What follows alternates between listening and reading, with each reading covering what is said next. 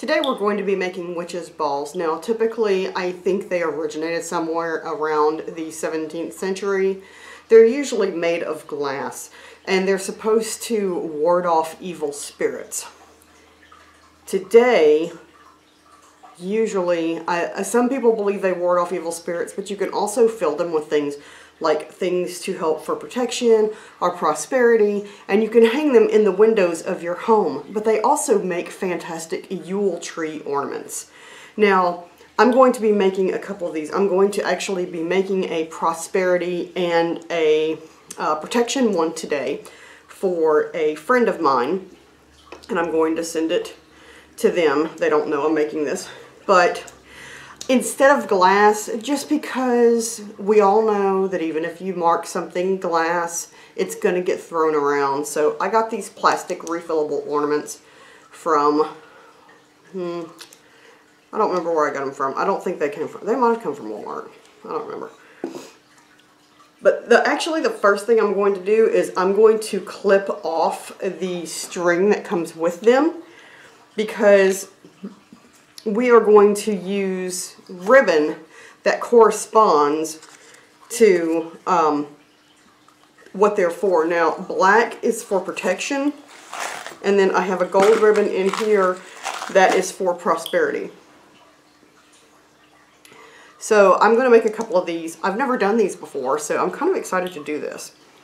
Let me get this trash out of the way, and let's get started on our witches' balls. Okay, so the first one I'm going to make is protection. So in this, I'm going to add some star anise. Star anise represents protection because of the points. Oh my god, it smells so good, guys.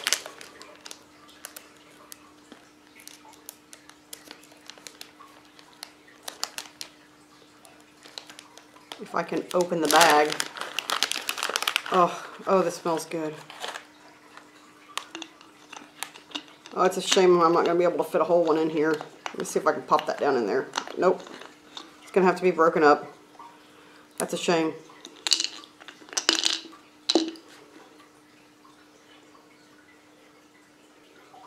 We're going to put some clove in here. Now we're going to use whole cloves. If you don't have whole cloves, I guess you could use ground clove, but I prefer whole because if you look, they look like little nails. So it's like, think about if you were trying to get through something that was covered with nails. That's why they represent protection. So we're just going to put a handful of these in here. I think these balls are bigger than the stuff that I have, to be honest. We're going to put some cinnamon in here. See if I can get a whole cinnamon stick in there. Oh yeah. Oh, this is going to smell good. We're going to add some rose. These dried petals come from my own flowers in my yard. So these are extra special to me. Let's see.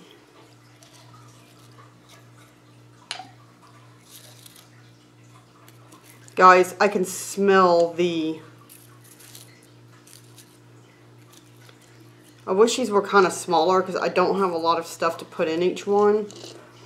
But I can smell the star anise and the clove. They smell amazing. I'm going to put a few more rose petals in here. Are you helping, monkey?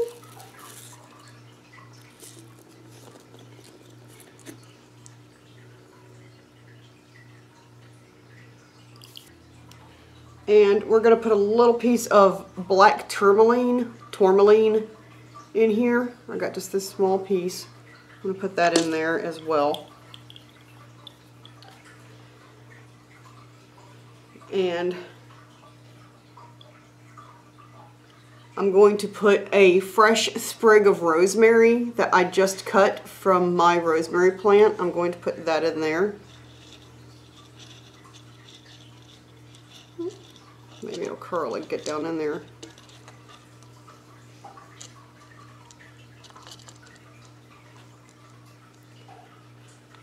Now I'm going to set this aside so that we can fill the prosperity ball. So I'm going to cut this tag off.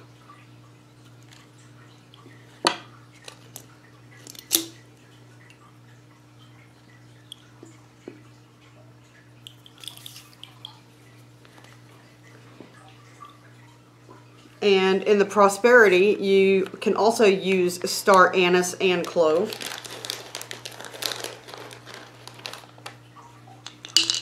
Are you helping me?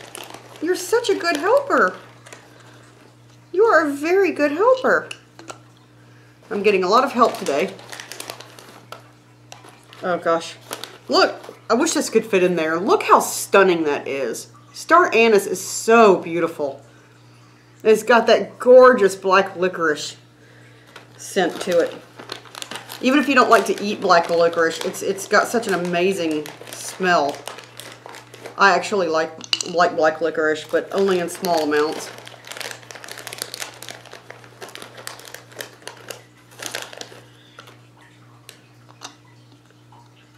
I think I'll put another piece in the protection one as well, just because it is just so beautiful.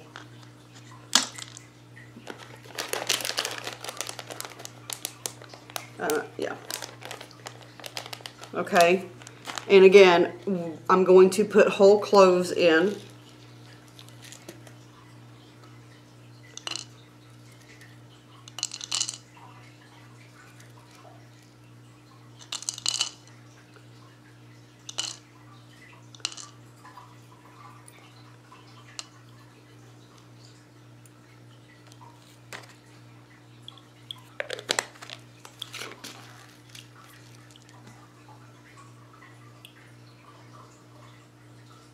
I'm going to put acorns in. Oak represents prosperity. So I'm going to pop these acorns in. And also, isn't this gorgeous? This tiny little pine cone. I've had this on my altar. And so I want to pass this on because that is just absolutely stunning. So I'm going to put this in here. I'm going to put some orange peel in.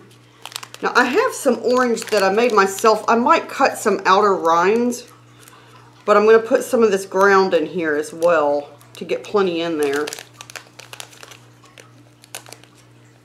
But apparently I have to cut open the bag again.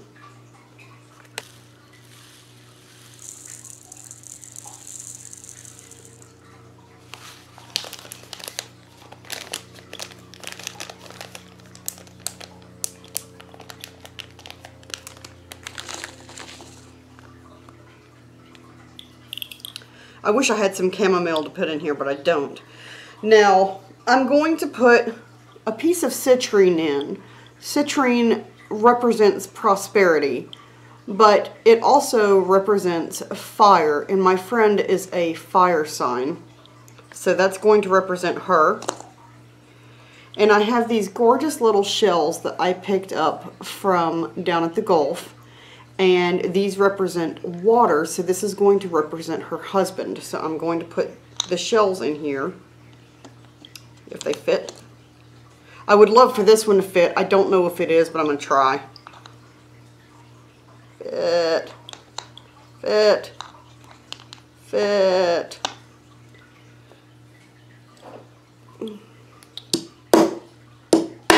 Whoop. Okay. So I just cracked that with a hammer, and I'm going to put that in there.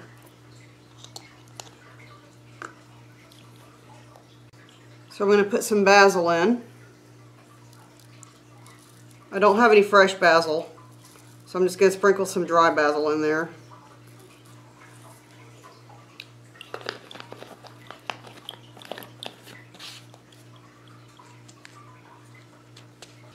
And these are some of the oranges that I dried. I'm just going to cut these up and put some dried peel in there because I think it would be really pretty. And this is something that I have done myself. So since I have made these, I have put my energy into these.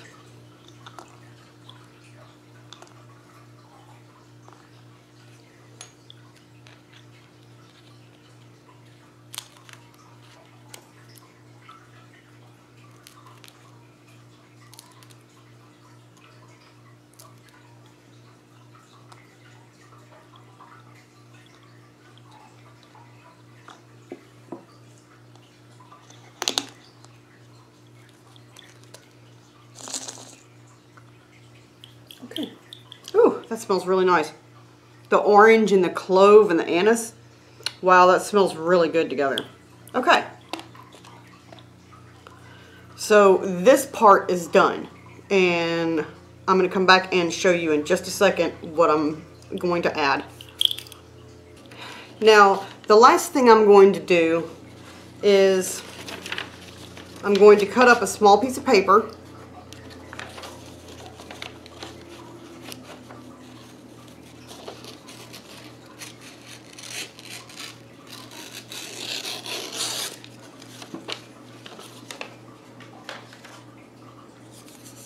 I'm going to cut this in half because there's going to be one for each.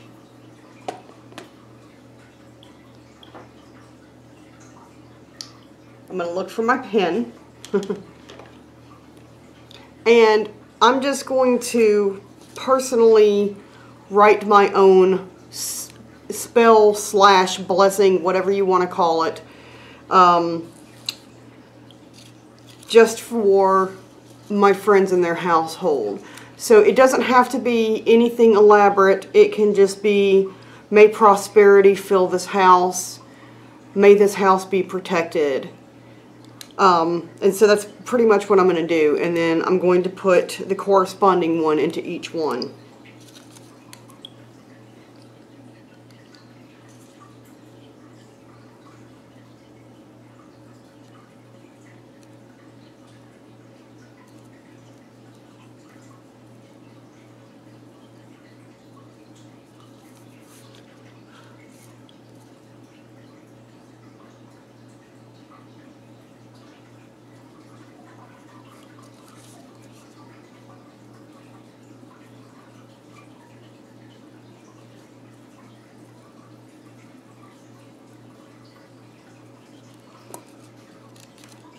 Okay, this is my prosperity one.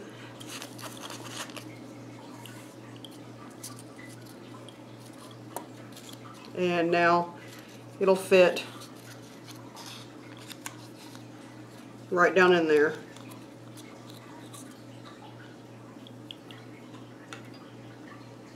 And the prosperity ball is got everything it's going to have in it, so I'm just going to put the top back on.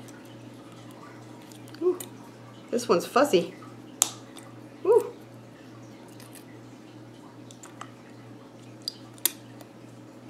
I guess it's good this one is being tough to go back in because that means it won't come out easy. Alright. Let's switch this out. And I'm going to write a protection spell.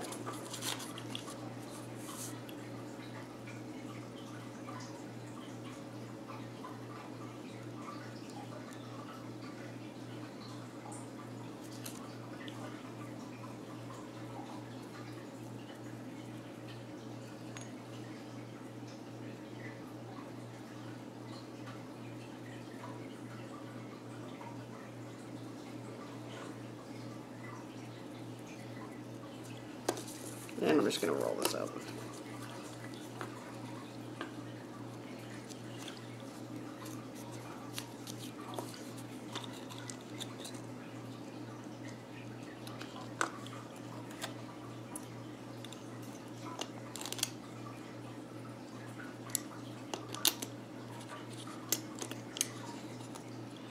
Now I'm just going to go ahead and cut some ribbon to put on this. Now I've seen sometimes people will like hot glue this down, but these are really light, so I don't think it's going to be an issue. And I really don't want glue all over this, even though I guess it's a good way to seal things in.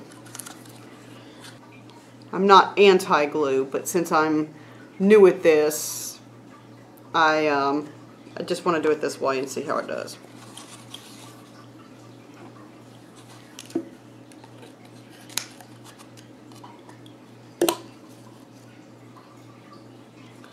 So again, we're using the black ribbon for protection. And they can hang this on their tree or in their windows for the coming year.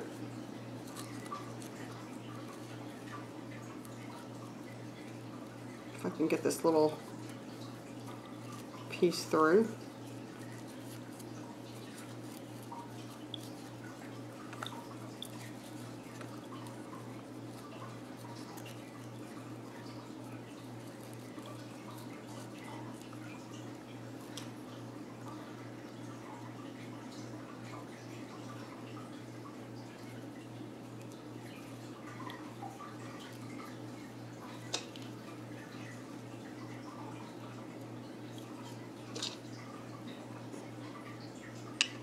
And then for the prosperity ball, I'm going to use this gorgeous gold ribbon.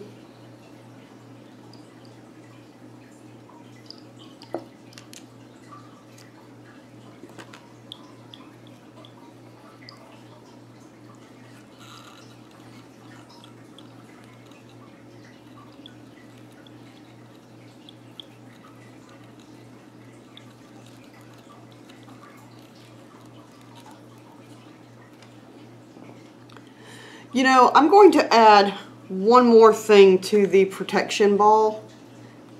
This is another reason why it's good that I did not glue the top down, because I'm going to take this back off. I'm going to add a bell. Now, I had my gold ribbon in with these bells, but bells have always been used to ward off evil spirits. So I'm going to add a couple of bells in this.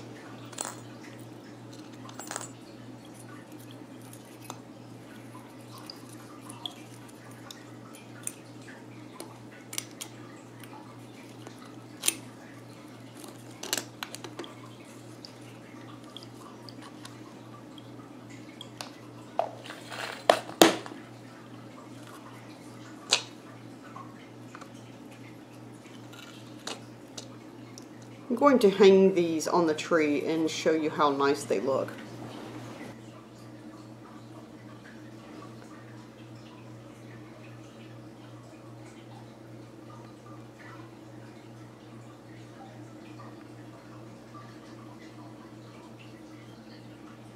So there are our witches' balls for protection and prosperity.